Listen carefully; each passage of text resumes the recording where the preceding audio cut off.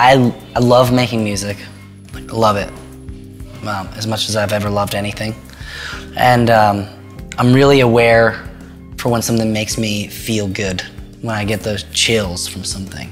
You know when you're listening to a song and something happens, like whether it's instrumental or whether it's with the vocals, or everything comes together in a way and you just get that weird feeling, you know, for just a moment where it's just like, oh God, it's just so relieving and like there's joy and relief and it's all happening at once, you know. I can be really open to that. And I feel like being really open to that makes it a little bit easier for me sometimes to identify it.